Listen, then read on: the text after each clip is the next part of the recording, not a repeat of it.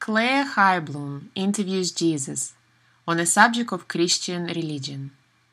The interview took place in Wilkesdale, Queensland, Australia, on the 18th of March 2013. This is session 2, part 2. We're back from our little break. Well, let's have a look at question number 5.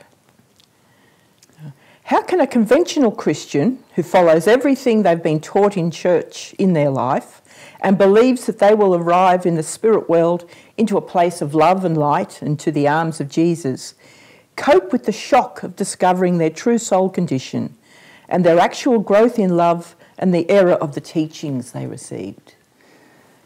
Yeah, this is an interesting question, Claire, because it sort of presupposes that a person, once they enter the spirit world, even reflects upon the difference between what they've promised and what they've ended up having. The reality is, for the majority of people, when they end up in the spirit world, they finish up with a experience that they end up having, but then they start justifying to themselves why they have that experience. So if we look at the average Christian's passing. Now, here I'm talking about a Christian who hasn't really had the heart religion touch them. Right? In other words, they've practiced the sort of rules and tenets of their church. They've rigidly followed what they believe is their interpretation of the Bible, but the love part of the religion's faith hasn't really touched their heart. So that's the kind of person I'm talking about now. When they pass into the spirit world, they often realise they are not in the arms of Jesus as they were promised. They don't meet Jesus generally, and often they are in a place of semi-darkness or darkness in the spirit world. It depends how moral they've been as to where they will be. If they've been quite moral on the earth, and they'll probably end up in the middle of the first sphere or near the top end of the first sphere of the spirit world. If they have been a little immoral or they've been judgmental or other kinds of emotions, which sometimes they feel induced to be because of their knowledge of what they believe is the truth, then they'll be usually a bit lower in the spirit world as a result. Now, if we look at where they arrive, so they arrive now in the spirit world, they realise they're not in the arms of Jesus, they're not in some kind of paradise condition that they expected, and some of them even do literally expect to be playing harps as angels with Jesus or whatever. And of course, I'd be pretty bored with that kind of behaviour every day, but you know, they haven't considered that. But they pass into this location where it was nothing like they expected. Usually the very first thing that such a person does is begin to justify to themselves why they're not in the location they expect. They don't say to themselves, I'm in this location because there was obviously a lack of love or there's a lack of heart in my practices. They don't say that. They go, oh, there's something wrong with my practices, or there's something wrong with what I've taught, or they'll go through other series of justifications like, maybe I'm just in a temporary location. Maybe I need to do some extra things and I'll get into the location that I've been promised. So they have all sorts of specific belief systems that would cause them to remain stagnant and to not accept that there is a major shock. In other words, the physical surroundings show them that something is wrong. Yeah. But because they can't emotionally and intellectually cope with the fact that something's wrong because they're not humble enough, they won't even let themselves be shocked. Wow. That's real denial. That is real denial. Yep. And you'll be surprised how many people from all sorts of religious denominations arrive in the spirit world in that level of denial, huge levels of denial. Now, it now will take some time getting between this condition of almost total denial that everything they've been promised hasn't worked out, into a condition where they realise that the reason why it hasn't worked out is because the love part of the religion does not touch their heart. And it's what happens in that time period, which is often a very long time period. It's usually the longest time period of a person's progress often. There's only one other time period generally as long, and that is the time period of when a person becomes satisfied of where they are. Right. So these two problems is the denial period of their life and the self-satisfied period of their life are the two primary causes of lack of progression, both on earth and in the spirit world. So usually a person in the spirit who arrives in the spirit world arrives in one or both of those conditions.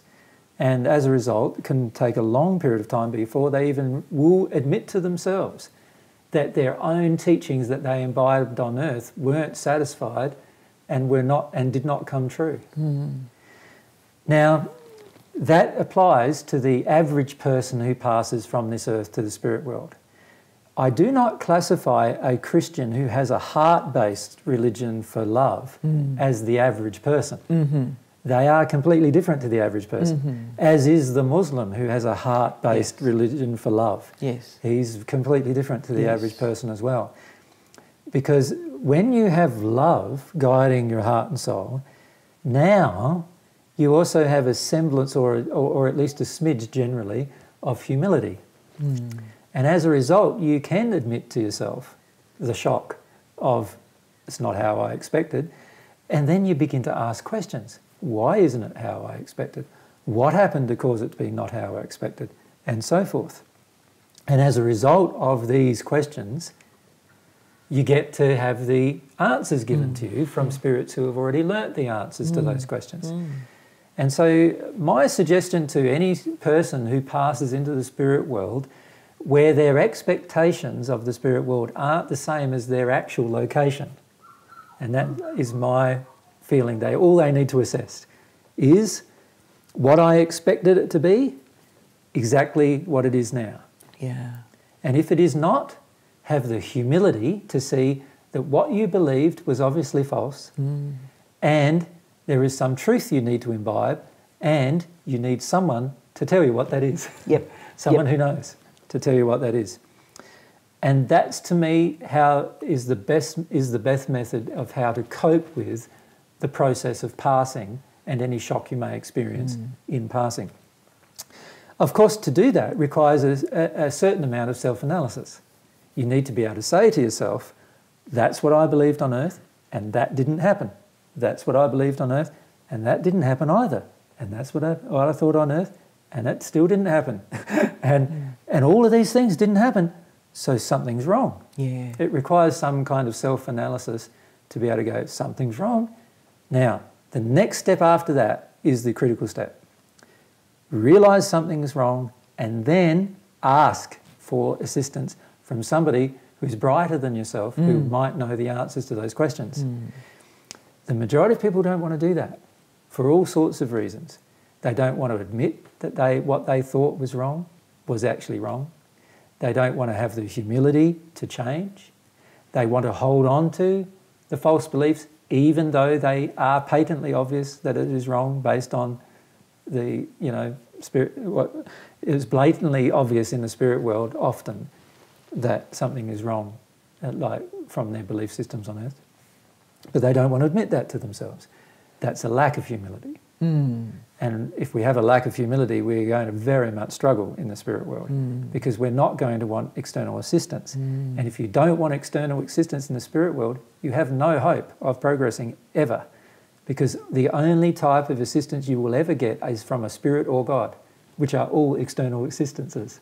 Yeah. So if we feel that we can resolve all the questions by ourselves, within ourselves, we will be greatly mistaken and we will stay stagnant for long periods of time in the spirit world. Something incidental that just came into my mind. Yeah. Do you keep your guide when you pass? Yes, yes. Your guide often remains with you after you've passed, depending on your condition, of course. If your condition is equal to your guide, then of course they're more like your friend than your guide. Yes. But if your condition is not as loving as your guide's condition, then your guide will continue to endeavour to guide you in the spirit world. However, the majority of people who are Christian believe that if an angel of light comes to them and tells them something beyond what they have already learned in the Bible, and in fact there is a scripture, of course, in the Bible that says this, that they should reject them.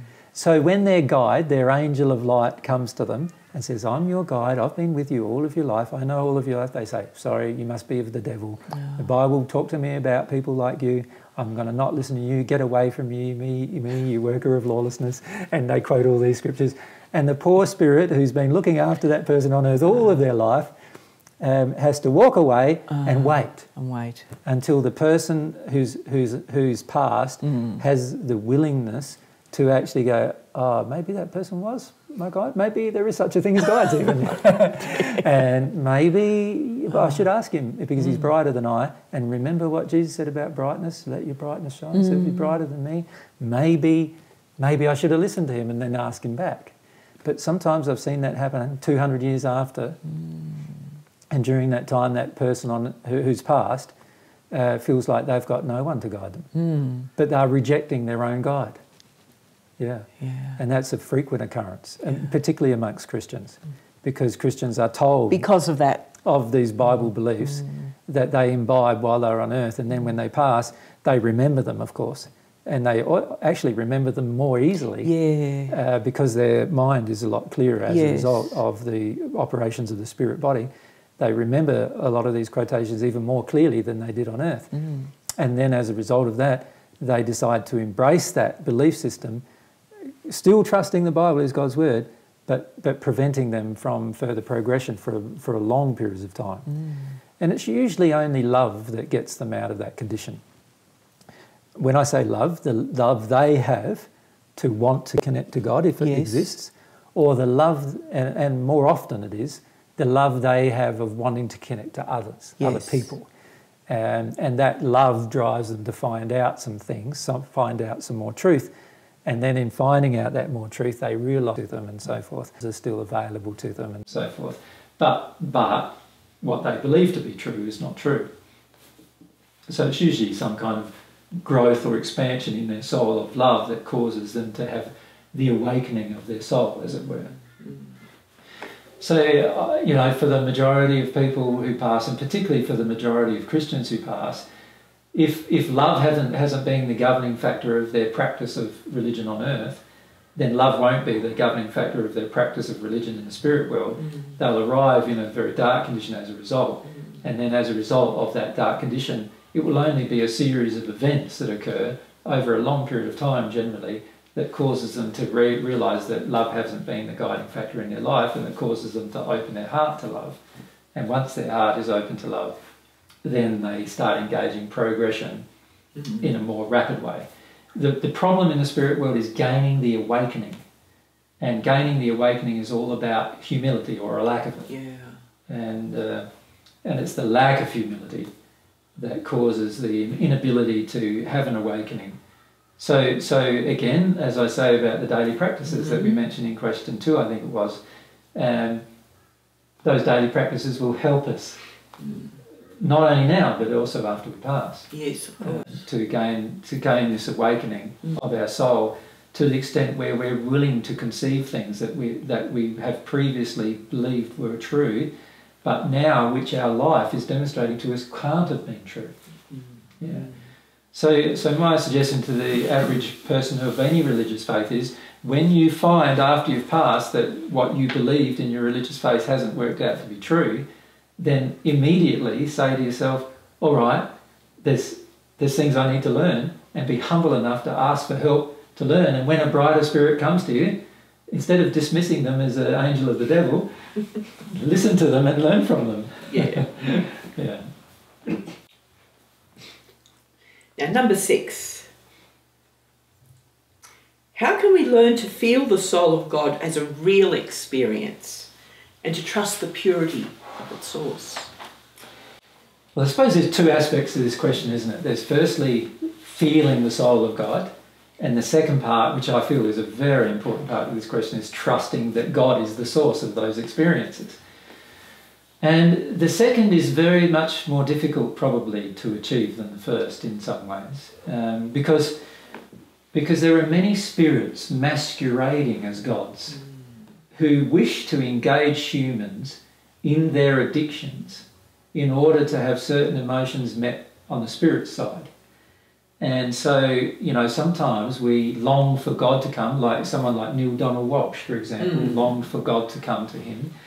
And because of certain addictions that he has, a spirit who claimed himself to be God, and also not a very developed spirit who claimed himself to be God, came to him and claimed himself to be God and started sharing or channeling, if you like, spirit through this mediumship process, all of these truths to Neil Donald Walsh that Neil Donald Walsh now believes as completely true. Does that make sense? Now, that God who channeled to Neil Donald Walsh wasn't God. No. Because the truths that that spirit channeled to Neil Donald Walsh were very limited when it comes to the actual truths of the universe. And also he channeled a lot of false teachings, such as reincarnation, to Neil Donald Walsh, and told Neil Donald Walsh he had 600 previous lives or so, and so forth, all of which is false. And so this is an indication that it was just a spirit who set himself up as God, channeling all of this material to Neil Donald Walsh, and Neil Donald Walsh was willing to accept it was God. Yes. Without consideration of anything else. And when I say it without consideration of anything else, it's the consideration of three primary things that will determine whether the connection is with God or not. It is love, truth, and humility. The same three things we keep mentioning. You see, if the teaching that is being channeled from a spirit to a person on earth does not contain love, then it can't be from God. If the teaching channeled from the spirit world is not demonstrably able to be demonstrated through truth, then it can't be from God. And if the teaching results in the person on earth becoming arrogant and self-satisfied and self-important, then the teaching can't be coming from God. So the reality is that many of these so-called channelings from God that exist on earth today never came from God. They came from spirits setting themselves up either as an intermediary between God and man, or as God themselves. They believe themselves to be God. And they channel all of this information of what they believe truth to be.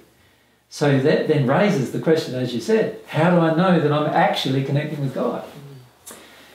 Well, the connection with God is, as we know, established through the connection with the Holy Spirit. And I know you have a question about the Holy Spirit coming, so I won't elucidate too much about the question. But Holy Spirit is a spirit of truth. It requires you to be in a complete condition of personal truth and honesty with yourself before you will be able to connect with anything to do with God. In addition, it's dependent upon humility and longing. Now, God feels our true longings, not our facade. So we can have a facade of longing for God, and all we're going to attract in a facade is spirits who interpret, or what's the word I'm looking for, who imitate God, or attempt to, at least, imitate God. It is not going to be God herself, because while we're in our facade, we can only attract a facade. In other words, while I'm trying to practice a facade myself, I'm only going to attract a God, which is really a spirit, who is in the facade of God, who is trying to themselves be God and claiming themselves to be God. That's a very dangerous thing to do, of course, because then we're not connecting with God at all. If we are in our facade, the best thing we can do first is get out of our facade to become real about ourselves. That's humility. We need to become humble about what's really in us. When we become humble about what's really in us, we now have the ability to petition God in our humility to receive truths.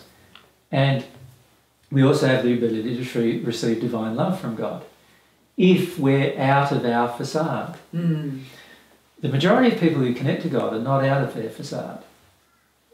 Or I should say more clearly, the majority of people who attempt the connection with God are in addictions with what they wish God to supply to them during the connection. Wow. As a result of that, it's highly unlikely they will ever connect to God, because God requires us to be in a state of truth in order to connect to God. Truth and humility and longing for God's love. So the question you ask is a very important question if you look at it this way, because you see there are so many external influences that can imitate themselves as being God that the average person may even accept. I know many Christians who say to me, I hear God's voice every day. And God said to me, you know that scripture in Isaiah 24? You know, and they ream off what God said to them. And I'm going, I'm sorry, my friend, but it's a spirit who's claiming to be God, that you want to believe is God, that's saying these things to you. That's all it is. Because if it was God, you wouldn't even hear the voice. It has to be a soul-to-soul connection for it to be God. And God does not have the voice that appears in your mind or in your ear. That's not how God works, ever. And they, of course, don't agree with that and wait until the spirit world, generally, You were right. to find out that that was correct. And they actually finish up at some point often meeting the spirit who was dropping all these words into them, if the spirit who was doing it was humble enough to even admit that he was doing it. But the real God, the God that is our parent and creator, communicates with us soul to soul, but through this connection of the Holy Spirit. And the connection with the Holy Spirit is maintained through 3 states within ourselves. The first one being a state of humility, which is a state of being open and willing to see every error and fault within ourselves. And also, by the way, every good thing and positive thing within ourselves. The state of truth, the passionate desire for divine truth to enter our heart, and the state of longing for the true God, the real God's love to enter our heart. Now, in the first century I said, God does not give us a snake, right, when we ask for something else. God gives us instead exactly what we ask for. Yes. Now, if what we're asking for is a facade, Okay. we will get one. If we're asking for a God who feeds our addictions, we will get a spirit who we think is God feeding our addictions. Wow. If we truly ask for a God who loves us and who wants to share truth with us and is willing to connect to us in our humility, that's when we'll get the real God. Right. Right? Yeah. So you can see that it requires... sorry, do I just need to stop for a sec? Yeah, where we're up to. I can't remember. Yeah, you just remember you were talking about when God said, about if you're wanting a snake, he doesn't send... Oh, no, if you're wanting a fish, he doesn't send you a snake. Yeah. Yes. So, you know, it's what you ask for is what you get. So, but it's what you ask for from your soul, not from your mind. So your mind might go, yeah, I'd like a bit of God's love, right? But your soul is going, yeah, really what I want is I don't want to have to face any personal emotions. I don't want to have to face any personal untruth that I have. I don't want to have to change my life. I don't want to have to, you know, change my relationships or whatever else. I don't want to have to become more loving. Give me whatever it is you can give me with that. And of course, that's the prayer coming out of your soul, and so that's what you get. And what you'll get under those circumstances is often a heap of spirits, many of them dark, connecting with you, imitating God or attempting to imitate God with you so that you think or believe that they are God. And you finish up hearing and, you know, getting all of your addictions, everything you want met through those particular things. Of course, it doesn't last for a long period of time because it can't. When we truly go to God with a complete and pure heart, we will always get God. That's one of the laws of the universe, in fact. But it requires that our heart is sincere and pure. And that is the problem. The problem for most people is they believe their heart is sincere and pure, when at the same time it's quite clear to God that they're not sincere or purely motivated. And under those circumstances, the Holy Spirit cannot connect. And instead, other spirits who were people who used to live on earth connect instead. And those spirits may tell them all sorts of things. Some of those things may be good for their progression and some of those things may be bad. But they won't be connecting with God. Okay. To connect with God requires pure, unadulterated passion and desire in the direction of truth and love. That's what it requires from our soul. That's why the majority of people have an initial influx of God's love and then never experience that again, because they never reach the same condition of desire, passionately desiring truth and a passionate desire for God that's purely motivated. They rest on their laurels of the past experience. So the only way that we can really tell whether we're really connecting with God is if our motive is pure. And it's not what we think our motive is, it's what our motive actually is that drives the connection. God always perfectly responds to our motivation, whether our motivation is pure or not. And by that, what I mean is, God responds by saying, no, I can't respond to a motivation that's impure. Right. And instead, we will get other people responding to that impure motivation. So would you pray for purity? Definitely. Pray for integrity. Pray for honesty with yourself. Pray for purity. All of these ultimate qualities that are a part of our soul can be prayed for, and God will respond to these prayers. Okay. So you can be in a state of impurity, but you recognise that, and you just don't know which way you're going. So And that's the state of purity. Okay. Being in a state of impurity and knowing where you're impure is recognising is a humble state. Right. In that humble state, you can go to God and know that you're going to get God. Yes. Does that make sense? Okay. So it's not that difficult. No, it's not difficult. You don't have to be perfect. You just have to be honest. Yes, yes. That's why the Holy Spirit's called the Spirit of Truth, because you have to be truthful. You have to be honest, not only with yourself, but also with God and everyone around you. That's the only time that you'll get a connection with God. Now, the majority of people do not make that connection happen very frequently, because it is rare that we're actually really completely honest with ourselves. Yeah. And it's rare that we really have a strong desire to do anything. And if you look at our day-to-day life, as I encouraged in a recent interview, or a recent talk that I gave about what is your treasure, and you actually analyse how many hours you spend longing for God compared to how many hours you spend longing to watch the television, often you will find that the longing to watch the television is much higher than your longing to connect with God. And God's really feeling what? Would God be feeling, yes, I feel like I'm really wanted in your life? No. God's feeling like, no, what you really want is your telly. So I'll give you a bigger one. You're not going to get God, though, in that interaction, because God knows your true motivations. Even if you are not willing to admit to them, God knows them. Now, if my longing is to watch telly for 20 hours a week and my longing is to connect to God for 2 hours a week, how important is God to me? Well, not very important, I would suggest. And if God's not that important to me, which kind of God is going to respond to my request when I give it? Like, can you see that if I've got a request that lacks integrity and lacks purity, lacks desire, then aren't I only going to attract a spirit who answers, who's willing to accede to my lack of integrity, accede to my lack of impurity, and accede to my lack of desire? God certainly isn't going to respond. Right? Now, that spirit may claim to be God, but it's immaterial. Of course. And I'm just fooling myself if I believe that I can spend 2 hours longing for God a week and actually get God. I'm really just fooling myself. If I can find that I can spend more time watching the television than I can connecting with God, then I'm just fooling myself as to God's importance to myself in my life. I'm just fooling myself. And if I'm fooling myself, surely I'm going to attract a spirit who's willing to fool me as well. That's right. Yeah.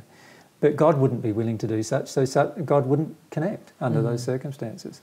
So this is where it requires a lot of honesty with self and a lot of personal integrity, a lot of self-analysis to see, is my desire really pure? Now, if it's not, you can make it. Yeah. You can turn it into a pure desire. You know, if you find yourself watching 20 hours of television a week and you spend 1 hour praying a week and you find yourself with that, what I would classify as a priority issue inside of yourself, then you can swap it over to be 20 hours of God a week and 2 hours of television a week quite easily through your desire, through the exercise of your will. You could change if you so desired.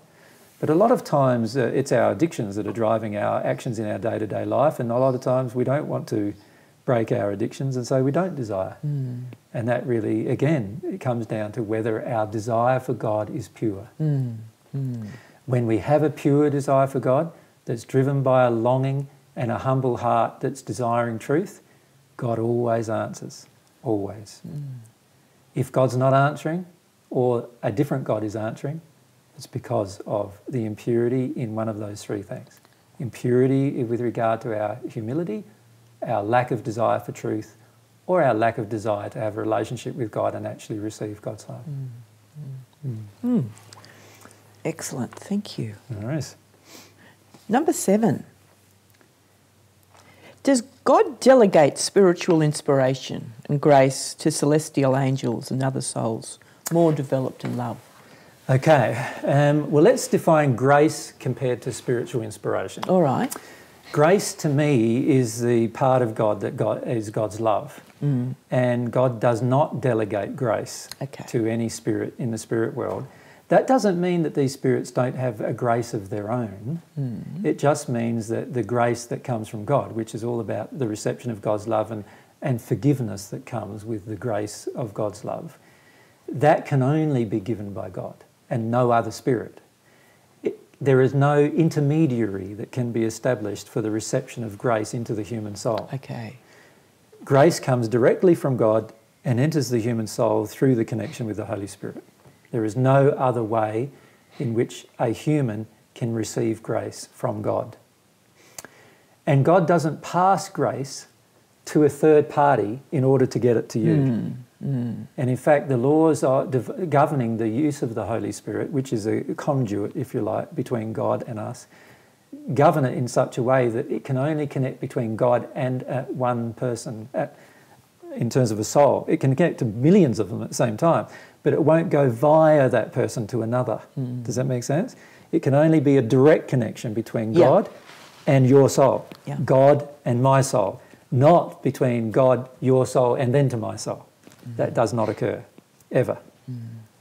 So the Holy Spirit is only capable of this connection between God on one end and one human soul, or billions of human souls, on the other end. Does that make sense? And it's a one-to-one connection in the sense that God feels everything you feel, and if you're open to it, you will be able to feel as much as you're able to cope with of what God feels. Does that make sense? Yeah. There's the expression of God's grace. And God does not delegate that to any spirit or any other living person, including Jesus. Right? And the Holy Spirit is not an entity, so it's not even delegated to the Holy Spirit. The Holy Spirit is an energy conduit between God, and it's one of God's energies that allows the transmission of grace, or transmission of divine love from God to the human soul. The second part of the question, though, is about inspiration. And the reality is God always gives inspiration via spirits of higher development than ourselves, and sometimes even from spirits of even lower development than ourselves, and people on earth of lower development. It just depends on their gifts that they have at the time. So, for example, let's say I have the gift of playing music, and I'm often just inspired when I'm playing music. I might have darkness about me in other aspects of my life, but when I'm in my music, I can feel this connection with God. I can feel inspired, right? In that place, spirits will inspire me to write things with my music. And they might be spirits who are in a dark place or in a bright place, depending on my condition and what I attract at the time. But I will receive inspiration from anybody in the spirit world, and that will inspire what I write for my music. Now, if my condition is such that I desire to be inspired by people who have a greater condition of love than myself, then there's a high likelihood I will attract such spirits in my day-to-day life. But again, it has to be a sincere attraction. It can't be something that I just think in my mind. It has to be what I desire in my soul.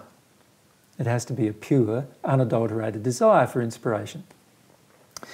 Now, God often delegates this inspiration, and in fact, God inspires us in many different directions, not directly, but by asking spirits who are more closely connected with God to give us the inspiration that God cannot share with us because we refuse to connect to God.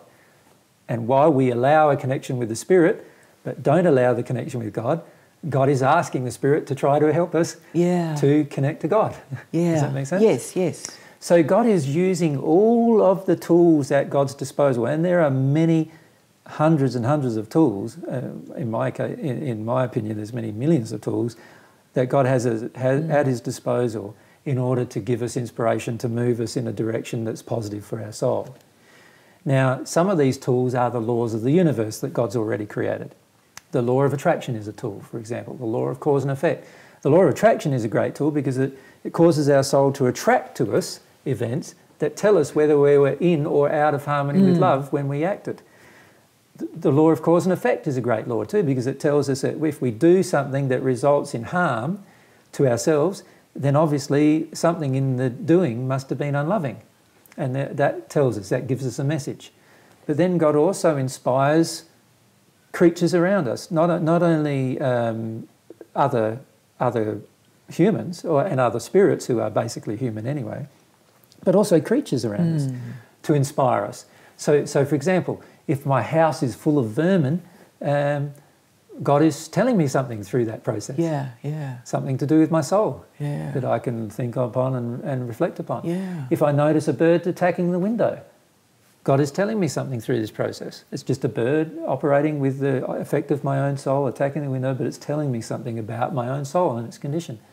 And if I'm willing to be open to experiencing what it's all about, I'll find out the answer to why that's occurring.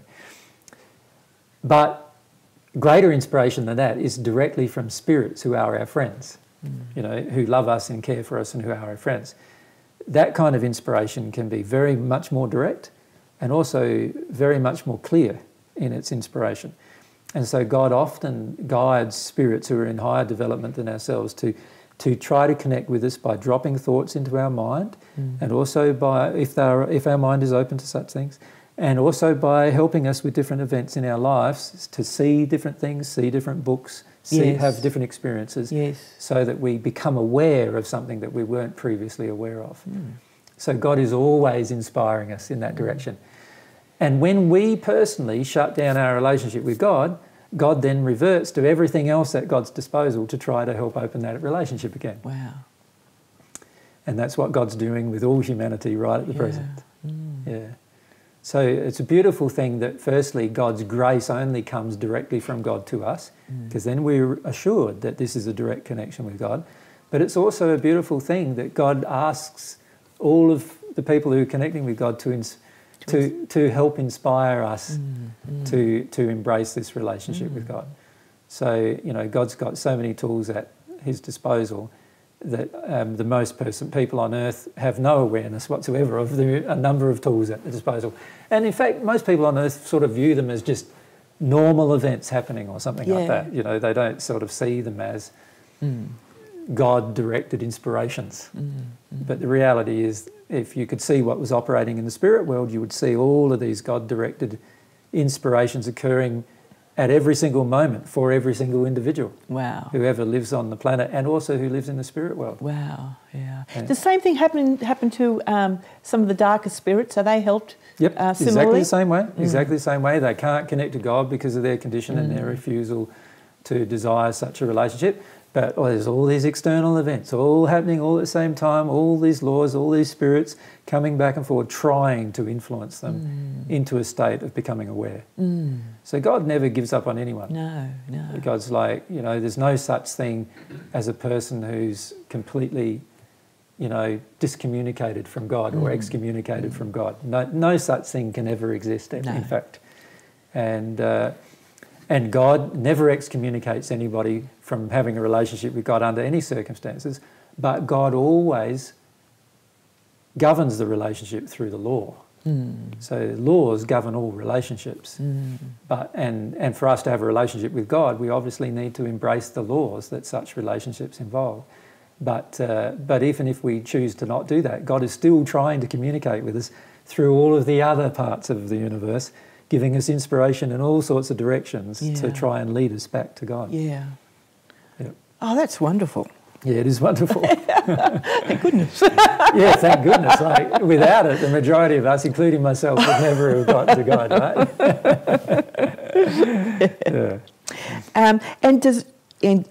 This question, question 8. Yep.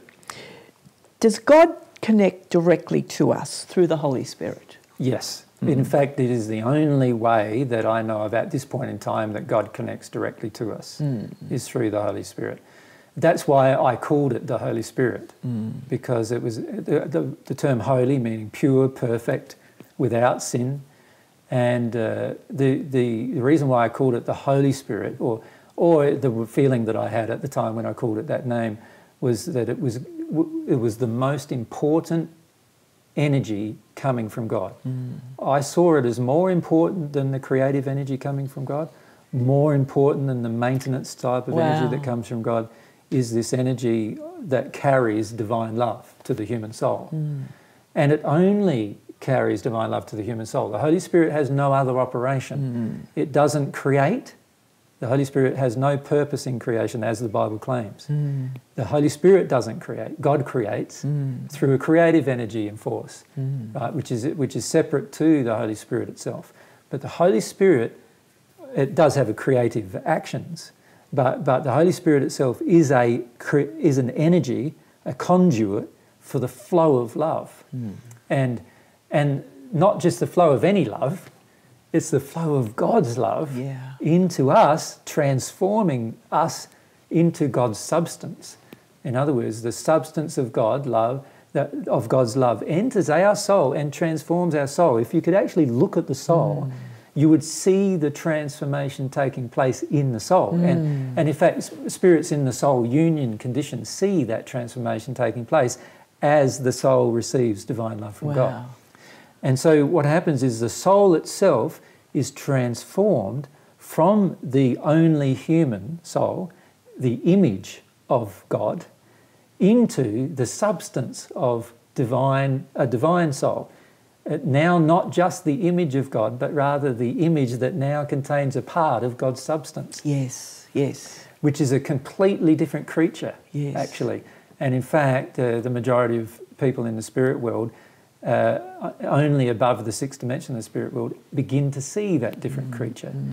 And they start seeing, and in fact, spirits of the sixth dimension often think of these spirits in a higher location as being different creatures. And they don't consider that they could be that different creature. And that's the transformation that we often sort of hear about and desire, is this transformation. You do become a completely new creature. You do become a completely new creature that's divine in its nature. You are not God, and you will never be such. But a part of God's substance, love, is now within you to a degree that you've become at one with God in the way you love. And because of this at one with God in the way that you love, it doesn't mean you might make other mistakes, because you will. You may not have other knowledge, because you'll continually gather more knowledge. You're not perfected in knowledge when you're at one with God. Right. You're perfected in love. Yeah. Right? It's love that is the underlying guidepost of what happens when you become at one with God. So when you become at one with God, now that you're at one with God, your soul has actually got completely different characteristics and nature that it had before. It has abilities that it never had before, and that can never have just as a completed human soul. Wow. And it's the entry of the divine, the entry of God's love that's entering you, that causes these transitions in the soul that change the very formation of the soul itself into and add to its capacities and abilities to such an extent that the soul's capacities and abilities become godlike. And this is the transformation that occurs, that I call the new birth, and that I refer to as being born again. Now that's the work of the Holy Spirit. That's why the Holy Spirit is a Holy Spirit, because the work of this Holy Spirit is to cause this transformation of the human soul. The Holy Spirit doesn't operate on any other creature other than the human and God. Okay. So it's a connection on one end to God, and on the other end is the human soul. There is no other creature and no other intermediary that can connect to the Holy Spirit. So the Holy Spirit at this point in time, and I say at this point in time because it's not known in the future whether there might not be other attributes of God, which God gives to us as gifts, as God gave divine love to us as a gift, right? So in the future there might be other attributes of God that God may give to us as a gift, and they might have a different type of energy that needs to be connected in order for their gift to flow between God's soul and our own. But the Holy Spirit is this gift that opens up everything. It's the energy, the conduit for which the love can flow through. And it's the only connection that we can have directly with God at this point in time. Yeah, Right? yeah.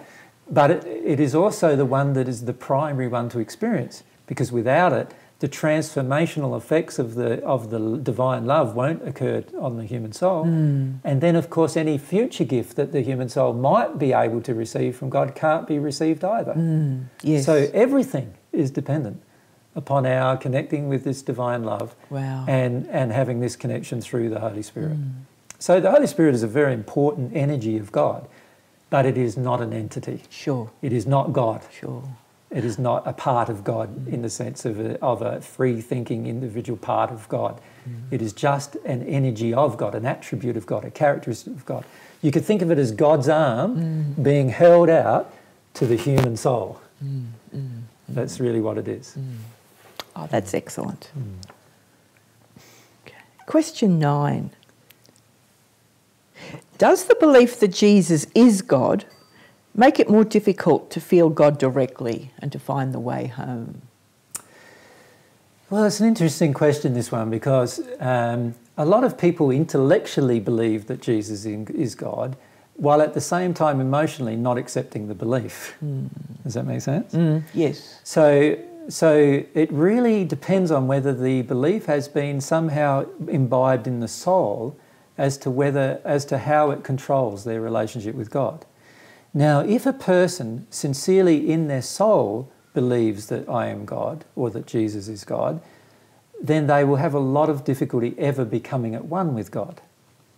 Right? They will never become at one with God while that belief remains in their soul, in fact. But if they have the belief in their mind but not in their soul, sooner or later they'll realise that it's not a belief that they actually feel. Yeah. And that when they were connecting with who they called Jesus, they felt at the time they were actually connecting with God and not Jesus. And under those circumstances, they do connect with God and not Jesus. Does that make sense? It does. So yes, the answer to the question is yes, in its core level, at a soul level, if a person believes that Jesus is God, it is going to severely impact upon their ability to grow towards God and become at one with God. It also severely impacts upon their impressions of me as Jesus. Like, I am just their brother. I'm not their God or creator. God is my creator. God is your creator, which makes us brother and sister. While you see me as God, you do not recognise that I'm just your brother. That's going to inhibit your future growth in some way, Yes. sooner or later, right? It also means that you're going to expect things of me that I can't deliver because only God could deliver such things. Does that make sense? It does, yeah. And very many people expect me to deliver things to them that only God or God's love can deliver to them. But there are also many people, as you know, in religious faiths who say they're Christian, and when they talk about the Trinity, but they don't personally believe it. No, that's right. That's And they have received divine love as a result, because their personal belief inside of their heart is that I'm not God and that I'm a person who lived on earth, and they're still not sure. Many Christians are very, very much not sure about my relationship to God. They know that somehow I came to explain God to people, but they're not sure how that actually occurred. But they don't believe I was God either. They just, many of them do believe I was a man, even though their religious faith teaches different to that. Those people, of course, have very little effect when they realise that when someone comes and tells them, and often it's me who goes and tells them, and once they've passed, that I'm not God. And they go, oh, okay, I don't know if I really ever believed that either, you know. And so it's relatively easy for such people to continue their growth towards God. Yeah. However, I have met many others and that have had such a strong belief that I am God, that when they've asked for Jesus to come to them, I've come to them, and they've told me that I'm not God, which I know that I'm not, of course, and then they've denied divine truth for many years, sometimes hundreds, sometimes thousands of years as a result of that one teaching. So the belief that Jesus is God has a huge capacity to harm your relationship with God. In in a way it's also a blasphemy towards God. Yeah. You're really saying that God is one of God's creations. And that's never the case. God is the creator of all, not one of the creations. Yeah. And all I am is one of the creations of God. So we're really in a way blaspheming the true nature of God. Or if we use another word, we're misrepresenting the true nature of God. Now, we cannot become at one with God while we misrepresent the true nature of God to ourselves. In other words, in order to become at one with God, we must accept God's definition of God.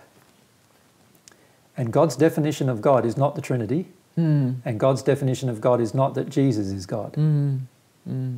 God's definition of God is that there is one creator, and when you connect with God's love to a complete extent and stay open and humble without trying to hold on to a book, you eventually realise that. And once you realise that, you have a stronger connection with God, because now you're believing the truth about the person you're connecting to. It's a bit like me and you. If I connected with you and you said to me, "Hi, AJ, my name's Claire," and I go, "Oh, hello, Rosemary, hello, Rosemary," and you go, "No, my name's Claire," and I say, "Hello, Rosemary." You live in Canada, don't you? No, I live over there. And I go, "Yeah, you live in Canada?" And you go, "No, I live in Wilkesdale." And I go, No, you live in Canada. I'm sure you do. And I don't listen to a single definition that you give me about yourself. Yes. How much of a good relationship are we ever going to have? You'll look at me and go, "This man's crazy, right? He believes a heap of things about me that are not true." And this is exactly what happens with most people's relationship with God. They believe a whole heap of things about God that are not true, and then expect to be close to God. Now, you can't achieve closeness to somebody while you believe a whole heap of false things about them. Just like I can't expect to achieve closeness with you while I believe a whole heap of false things about you. So my suggestion to people is we need to come to terms with what God really is, rather than believing a whole heap of false things about God. Jesus is not God. If I hold on to the belief that Jesus is God, at some point in my future, God's going to say, "Yeah, you believe a whole heap of things about me that are not true, including you believe that Jesus is me, and Jesus isn't me. See, so there's Jesus over there." And I go, "Yeah, here I am, I'm over here. I'm not God." And at some point in the future, the person's going to have to acknowledge that in order to have a better connection with God. So when they said in the scriptures, I'm quite hoping it's a good scripture, about when you said that when you see me, you see the Father. Is this demonstrating being at one? Yes, what I was saying when I said that, I said something like that. I said that when you see me, you see my Father's qualities mirrored in me. And when you become at one with God, you're in complete harmony with God's love. So everyone around you sees how God would act in the same situation. Does that make sense? So in a way, when you see the person who's at one with God, you can go, "Wow, that's also what God was like, or what God is like." And that's what I was saying to people. I was saying to people that once I was at one with God, they could see what God was like. Just by examining my behaviour with people, they would be able to see how God would treat those people. Just by examining my behaviour with themselves, they could see how God would treat them. Just by examining my desire for truth and desire, that's how much God desires truth and love. Does that make sense? And if they, and that's why I said, I have come to show God to you. And anybody who sees me sees God. Right? That's right. These are all true statements, but not in the triune God sense. They are in the sense of anybody who sees a person who's at one with God and acknowledges the qualities and attributes and characteristics of the person who's at one with God will also then, if they allow themselves to contemplate, will actually see that that is God's nature too. And that's what I meant by those kind of verses. Of course. Now, a lot of them have been manipulated and modified over time, of course, but in the end I did say some of these things or make these statements inferring that if a person observes me in my life, it's the same in a lot of ways as observing what God would do under the same circumstances. Because when you're at one with God, you are in complete harmony with the way God expresses love. Excellent. Now, this is our final question, question 10. Now that we've come to the end, can you tell me a little bit about your first century Mother Mary and Joseph and what they're actually doing now. Sure. How far do you want me to go? How much time do we have? Well, basically, they've been alive for 2,000 years and a bit longer than what I have. So if I were to relate their entire life, obviously... Or what they're doing, what their projects say are now. Sure. Well, they are both firstly in the at-one-ment condition with God, and they are also at one with each other. In other words, they've completed the soul union, and they are in the soul union state in what I feel now is the 36th dimension of the spirit world. Wow. Right? Now, they in that state have a huge amount of abilities of things to do. Now, of course, the first thing that we engage ourselves in doing in that state is trying to help people on earth to also reach the same state. So, but the thing is, in that state, when you're in a union state, you can manifest thousands of bodies at the same time. You can also manifest bodies on earth under certain conditions at the same time, lots of them. So you have a way to share divine truth and help people have experiences to gather the truth and change in their heart through lots of different, you could call them manifestations of your own energy. Does that make sense? So they do that constantly. They are also in a complete union state with themselves, so that they no longer see themselves as Joseph and Mary. And they see themselves as people who once thought of themselves as Joseph and Mary. They still remember all of their experiences, of course, right through that 2,000 years or so of their existence. And they spend the majority of their time sharing divine truth with other people in the spirit world. In lower dimensions than they themselves exist. Right. There is a large amount of work to be done still. Like if you consider there's 7 billion people on the planet, there is also around 30 billion people in the spirit world at this point in time who have incarnated and left the earth.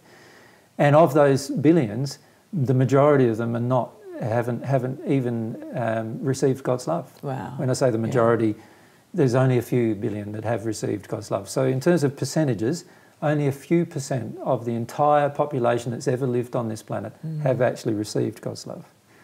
So that means there's a lot of work to do. And unfortunately, a lot of the work revolves around shifting people from conditions of a lot of resistance and a lot of denial. And that requires generally a lot of effort as well. So they're spending their time educating and as they go. But it's not only that, it's also like each time you progress through a dimension, obviously the new dimension has a whole heap of new truth associated with it. So it's like a universe, right, in its own right. And in this universe, there's a whole heap of new truths about God and about God's universe that you can discover, right? Now, if you've been a spirit who's lived in that universe or that dimension for a long period of time and absorbed a lot of God's love, you understand a lot of that universe. But a person who's in the universe below or the sphere or dimension below you, they don't know any of those things. And somehow you want to help them to know so that they can get to enjoy the same amount of happiness and love that you enjoy. So a large part of your work is educating other spirits to come to understand and know at a soul level, not at an intellectual level, the things that you have come to understand and know. So they are helping a lot of spirits at this point in time to attempt to engage the soul union condition. Right? Because at the moment I'm not there, Mary's not there to help people with those particular things to engage as much as we could be, but there are other spirits now who have reached that condition who are trying to assist other spirits in the celestial spheres to reach that union condition. And we see that as a pretty important role because without that occurring, it's like this, the more and more development we get in the spirit world, the greater the influence we can have on truth and love on the earth. Yes. And on any place in the spirit world up until the point of which we are developed. Does that make sense? So So if we're in the union state, we have this beautiful ability to help every spirit, billions and billions of people, from that state down to the state of the bottom of the hells, just by our own changes in conditions of love, by our growing, by our discovering new truth. So that's also what they're employed doing as well. So they have a large degree of responsibility in that regard, as do some other spirits who have reached the same condition. They have not reached their condition because they're my mum and dad. No, they've worked on them themselves. They've had to do it for themselves. They've had to enter this relationship with God for themselves, engage the receipt of divine love for themselves, develop humility and a desire for the truth themselves. And if they hadn't have done that, they wouldn't have reached the condition they're currently in. And so reports of the apparitions, say, in Fatima in Portugal and in France in Lourdes and just more recently, they seem to be, I don't know whether this is true or not, but the crux is to get people to start praying. Yes, sometimes these apparitions are not anything to do with spirits of a divine nature. Okay. Sometimes these apparitions are church supporters who exist in the spirit world who are trying to increase the longevity of the church. Other times, though, they are spirits of a higher nature trying to inspire people to prayer and... Especially before there's some terrible war or something, there'll be a... Yes, but often they are also spirits often that are more concerned about men entering war than the higher spirits are. The higher spirits realise that war is just an effect of the condition of the human soul that is out of harmony with love. And so the higher spirits are more focused on changing the human soul into a condition of love than praying about a war. I think they were preventing. I think all about prevention and about a transformation. Yeah, the higher spirits don't want to prevent a war in the sense that they don't want to physically attempt a deed that would prevent a war. Okay. What they it's a waste of energy, more or less. It is, because the cause of war exists in the human soul, in the people who want to go to war, and what the higher spirits want to do is change the human soul so that there's no longer the cause to go to war. So the higher spirits focus less on physical manifestations and more on changing, on helping the human soul change. So a lot of these physical manifestations aren't actually apparitions of and some of them are a bit creepy, though. A lot of them are dark spirits. Bleeding faces and all this kind of thing. They are quite dark spirits who do these kind of things. And they do these kind of things in order to either scare people back into a religious faith or to suggest to people that their religious faith is the truth. Okay. The reality is no bright spirit above the 8th dimension would appear to anyone on earth in a form like that. Oh, okay. Yeah. So anytime you see a form where it's, blood coming from it or, the so-called marks of the stigmata or so forth, these are all lower level spirits who are... And, scent of roses and that and all that kind of thing as well. Yeah, sometimes scents can be attributed to higher spirits, but... Oftentimes physical manifestations are not about higher spirits and their actual motivations, but rather they're more about what people on earth expect from a higher spirit to do. Of course. And of course, because their addictions are impure, a lower spirit comes along and does such the thing that's expected. Yeah. Oh, very good. And as you were saying, Mary and Joseph now are one anyway, so wherever one goes, the other one's there, so... Well, yes, but not in the way in which you think. Right. You see, a unified soul is capable of having multiple spirit and material bodies attached to it at the same time. So it may look like they're acting separately, but from their own perspective, they are unified in a complete whole and completely acting in harmoniously. Does that make sense? But it may appear to the person who's interacting that they've talked to Mary or talked to Joseph. Individually, but that's not actually possible when you're in a unified soul. You're just talking to a physical, a material manifestation, if you like, of the soul's expression. And so it's an energy coming from the soul that you're actually talking to, not the soul itself. Although when you get into that kind of state, you're able to absorb thousands and hundreds of thousands, in fact, of conversations all at the same time. So you know how God can absorb billions of conversations at the same time and interact with us as fast as we can feel or think something. then when we become at one with our own soulmate, we have the capacity to absorb hundreds of thousands of such conversations at the same time. Wow. In other words, we have the ability to interact with hundreds of thousands of people all at the same time at the speed that the person's interacting. But for us, that's very slow. Does that make sense?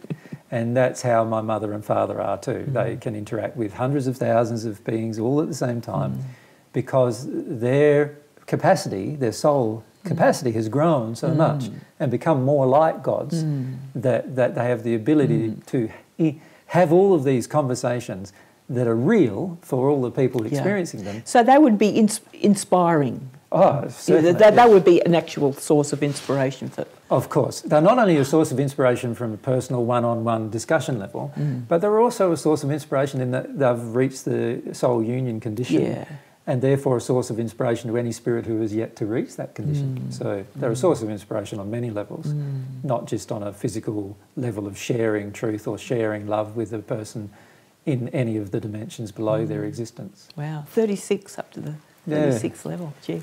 Yeah, as far as I'm aware at this point, like when I went through a stage a few months ago of just having some greater awarenesses about my spirit life, and as a result realising that there were more transitions than 22, and realising that there were actually transitions that happened at every seventh boundary that included incorporating some of God's attributes and qualities into the human soul.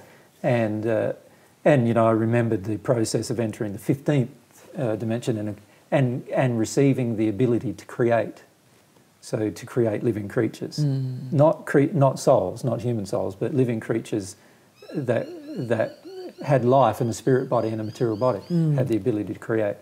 Whereas I never had that ability to create that before that time. Does that make sense? So while I was alive on earth in the first century, I did not have that ability. No.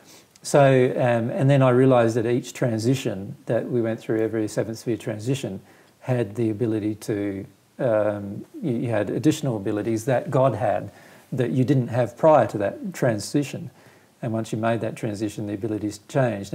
And it was the soul union condition, the 35th to 36th sphere transition, that myself and Mary engaged together.